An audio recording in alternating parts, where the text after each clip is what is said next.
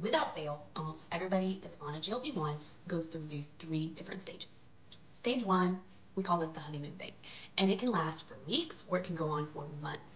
But this is the stage where your food noise is gone, you're not hungry, and you are like, what is this miracle that I have discovered? So when GLP-1s first start turning down those hunger hormones like ghrelin in your body, you will notice you can eat half the amount that you used to and feel completely satisfied. But you have to know that the honeymoon will not last forever. Here comes stage number two.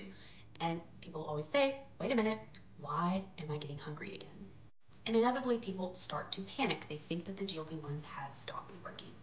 But really your body is just recalibrating. As your gut and your brain adjust, those hormones really start to level back out.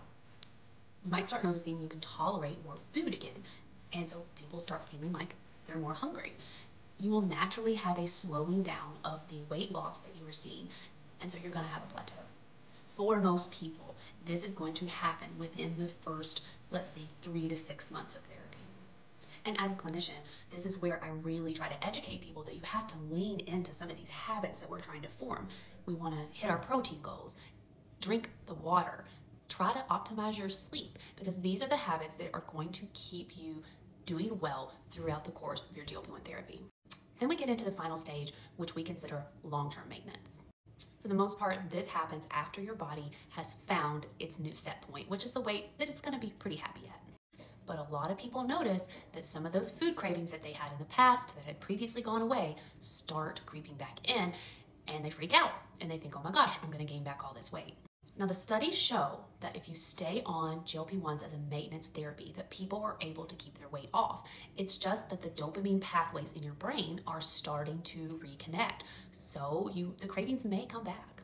So here again, we have to lean into the habits that we are building and you've been building this whole time. Stay consistent. And the studies show if you stay with therapy that the weight should stay off. So let me know down in the comment section, if you're on a GLP-1, what stage do you think that you're currently in?